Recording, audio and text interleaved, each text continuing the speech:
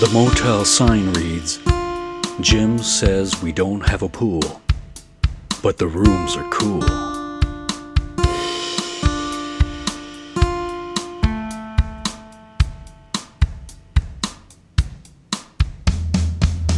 The sun pounds through a honeycomb window of a bus that comes to town.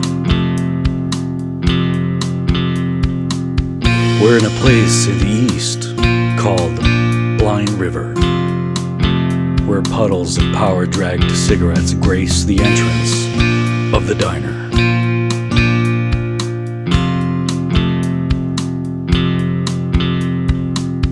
It's Mike Bullard in a car, wondering how many miles he's done so far.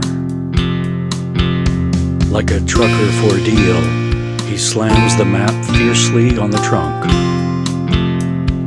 Maybe he's looking for a watering hole, or the exit of a talk show funk.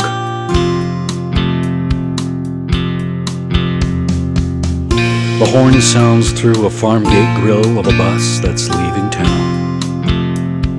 There are places in the West where the sun is brighter, where disgraced highway addicts huddle near the entrance of the diner.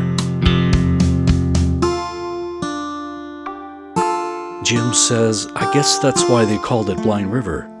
You blink, you'll miss her." Gas tanks last longer now, and there are caffeine drinks for the air-conditioned cool.